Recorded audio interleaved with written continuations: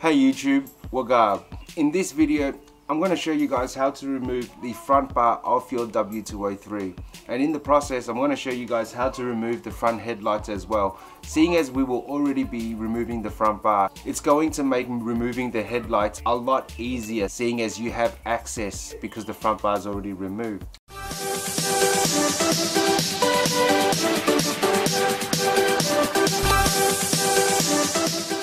But not only that, with the front bar removed, you're going to be able to gain access to things like the intercooler for the supercharger. It's going to make changing headlight bulbs a lot easier because you can remove the headlights, even though you do not have to remove the front bar or the headlight in order to change out your light bulb. It's just going to make it easier if you happen to be doing this. Also, it's going to give you access to the fog lights as well, and anything that is attached to the front bar, such as the ambient temperature sensor, the horn, and so forth. So removing the front bar is actually pretty important if you are a DIY and you like to modify your own car. Removing the front bar is going to be one of those things that gives you so much access to the front end of your car that it makes life so much easier when it comes to doing modifications. Let's jump into the video and I'll show you guys exactly how I remove the front bar and the headlights as well. For this video, what I'm going to do is just imagine a straight line down the center of the car. What I'm going to do is remove everything that you need to remove on the left hand side in order to remove the front bar, and then you have to imagine a mirror image, so whatever you remove on the left side you have to remove on the right side as well. I'm going to only remove everything on the left hand side in order to save a little bit of time and so that we can get through this a lot quicker. But the principle is exactly the same. What you remove from the left side, you must also remove from the right side in order to remove the front bar. So how I like to remove the front bar is, I like to start off at the wheel well, and then I like to remove the wheel well flaps that cover the fog lights and that also go down to the front bar. I'll show you what I mean in just a second. This is what I'm talking about here. This part here sits in front of your wheel, and then this part here connects to your front bar.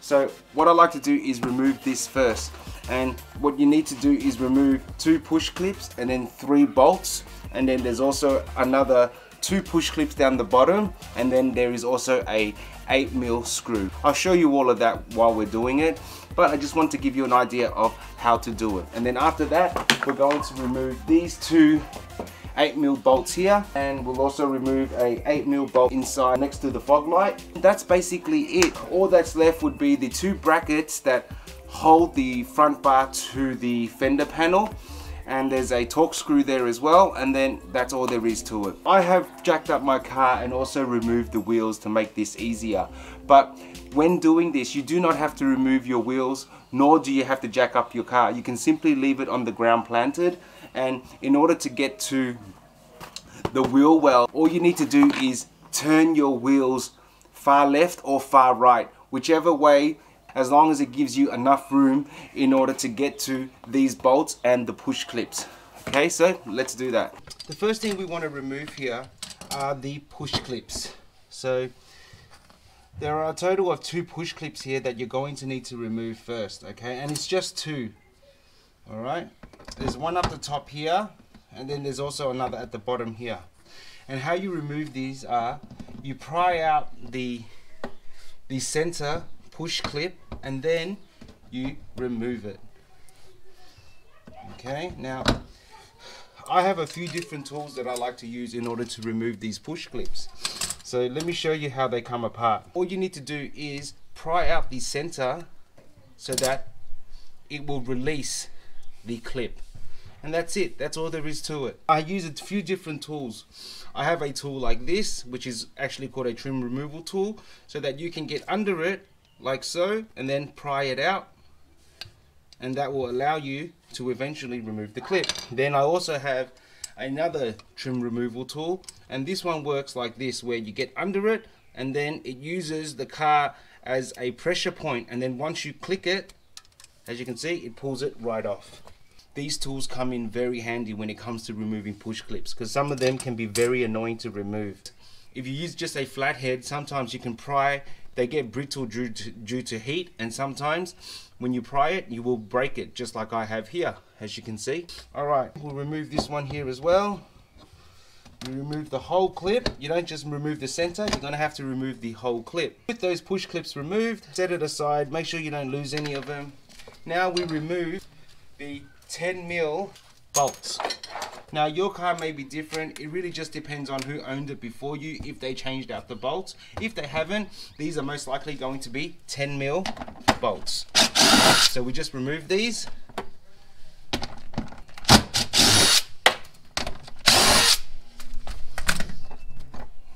Now we need to go underneath here and remove 2 push clips and also a 8mm screw. Having a look underneath now, you have 1 push clip here that you need to remove, and then you also have another push clip right here.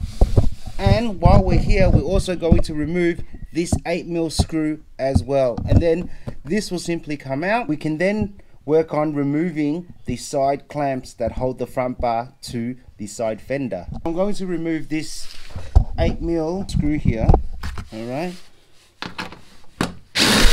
and then there are 2 push clips left to remove. When it comes to these 3, I know it may seem like you need to remove all 3 of them in order to remove these, but you don't have to. You only have to remove the center one, and I'll show you guys why. Okay, so we'll remove this middle one, and then we'll also remove this one right here. Okay, and now we can remove this piece. Push it out that way. There we go. And it comes right off. As you can see here, it was only this single clip here that held in the wheel well to here. The other 2 hold the rear support for the front bar to the actual front bar itself.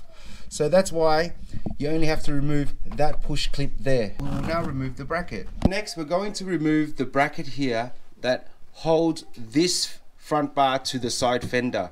And in order to do this, what I like to do in order to make life easier is I just use like a piece of rope and a hook, and I just hook on the hole here just to get it out of the way, so we have room to look underneath here and remove that bracket. If you have a look here, there is a black piece that is a bracket that clamps the front bar and the fender together. You have to remove a T25 Torx screw right here so that you can remove the bracket. So we will remove this T25 Torx screw. Okay, T25 Torx screw removed. And now what you need is a flathead screwdriver or some sort of pry tool. Now I'm just going to use a Phillips here, but I know what I'm doing. So you basically get it in here and then you pry it out like so. As you can see, I'm prying it out. And then once it gets to a certain point, as you can see, you can just pry it all the way out. Now, you don't just pull it straight out. It comes out on a 45-degree angle. So get it out to about there and then pull it straight out. That is that bracket removed. In order not to lose your screws, I like to put it back where they belong, like so. Now, we'll go to the front of the car and we will remove the last bolts and screws so that we can begin to pull off the front bar. Another thing is, while we're here, we may as well disconnect the fog light, as it is connected to the front bar as well. Now I've already changed mine to HIDs, but the principle is the same. You just have to press on the tab here and then pull it out, and that is your fog light harness removed. One of the last things we need to remove is a 8mm screw that's inside here. Remove the 8mm screw. As you can see, it is a 8mm screw. And last but not least, we need to remove another 8mm screw that holds the front bar at the top here. There we go. And remember guys, just keep everything together so you don't lose anything. So now with everything removed, I want to show you guys something real quick. So I've removed everything on this side as well. Okay, so taking a look at the front bar now, it comes off pretty easily now because we have removed everything. Now the important part here is to remember that the front bar sits in this bracket here. So in order to remove the front bar, we do not have to lift it up or down. All we have to do is pull it directly forward so it comes off the bracket that holds it in, as you can see right there. Okay, just simply pull it forwards and it will come right off. Make sure you have a piece of cardboard so that you can sit the front bar on it so it doesn't scratch it. And all we do now is grab the side and pull forwards. Hold it there, come to the left hand side and just pull it forwards. Look at that. And that's how easily the front bar comes off. Your front bar removed. Because we've already removed the front bar, removing the headlight is so simple. There are simply just 3 8mm bolts that hold the headlight in. There's one there, one here, and there's one more on the side here, which I'll show you when we take it off. It's just 3 8mm bolts. That's 1, 2. If we go to the side here, we will see the 3rd one. That is the 3rd one right there. Alrighty, so now with all 3 bolts removed, we can now remove the headlight. Now, just one last thing before you pull it straight out. There are 2 connectors that you need to remove as well. So at the bottom, you're going to have your air hose, and also you have your headlight harness. Just pull it forward a bit and then you'll see your headlight harness right here. Okay, firstly I'll remove the headlight harness. There is a tab on both sides. You just simply press on the tabs and then wiggle it out and the harness just comes out. There's a tab on both sides, just press on them and then wiggle it out. And then lastly we have our air hose. In order to remove this, you just have to twist it a bit and then pull straight out and it will come right off. And that's it. That is our headlight completely removed. So as you can imagine now, with the front bar removed and the headlight removed, you get so much access to different things here. For instance, you can now get to your horn, you can get to your fog light, you can get to your intercooler for your supercharger. You can get to your radiator. You know, there is just so much that is accessible now due to removing the front bar. Also, if your front bar has parking sensors, this would be the time in order to replace them. And this is how you would get to them. It really is very beneficial to know how to remove your front bar, because in doing so, you will be able to DIY and fix a lot of things yourself rather than getting someone else to fix it. You could even replace your windscreen washer's reservoir, water reservoir. This would now also make changing out your light bulbs that much easier. Now I've also removed the headlight because I want to show you guys a little modification that I'm going to work on for the headlight. And hopefully it works out really well, but I'll save that for another video. That is how you remove your front bar and also your front headlights. Because we already have the front bar off, I want to show you guys how you could also replace certain parts related to the front bar. Because while the front bar is off, you want to be able to check certain things so that if you need to replace it, now would be the time. Rather than putting it back together and then realizing, oh, I should have replaced that. This would be the time to replace any components related to the front bar, like the grill, the support bracket, fog lights, anything like that. And also, don't forget that this would also be the time to replace your ambient temperature sensor if you needed to. This would be the time to do so. And in order to replace this, it's very simple. All you have to do is push on a tab here, unclip it, get your new one, and push it straight back on again, and that's it. Then you simply reattach it to your front bar when you go to reinstall it. There you have it. How to remove the front bar off your W203, and also how to remove the headlights as well. Because I was already removing the front bar, it was a no-brainer to also show you guys how to remove the headlights as well. Basically, reinstalling the front bar is just reversal of removal.